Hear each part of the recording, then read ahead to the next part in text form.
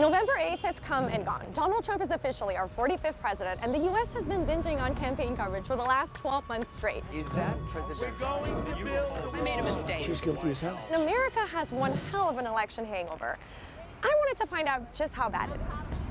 Did you binge watch election coverage? Oh yeah, with a lot of popcorn. Yes, yes, yes, I am hoping to God that we never have another election like this. I think it's something you had to do against your gut. What are some of the symptoms? I got a little cramp, like, ugh. Yeah, I have a headache. And I'm tired. My stomach did get queasy. A lot of exhaustion.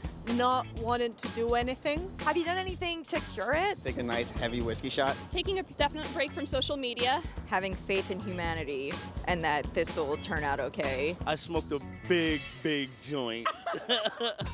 Well, if these people are any indication, our nation's election hangover is definitely pretty bad. Of course, one of the best cures, as we all know, is a little hair of the dog. Just another taste to help us get our fix until those midterms roll around in 2018.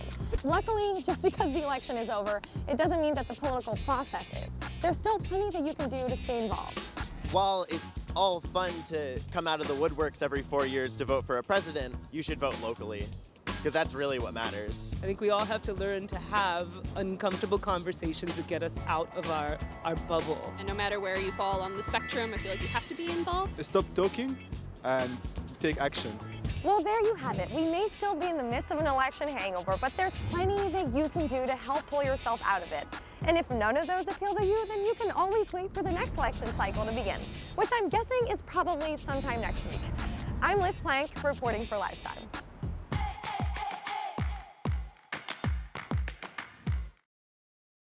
4 years ago, there were more votes that were cast for the Idol finale than were cast to select the leader of the free world.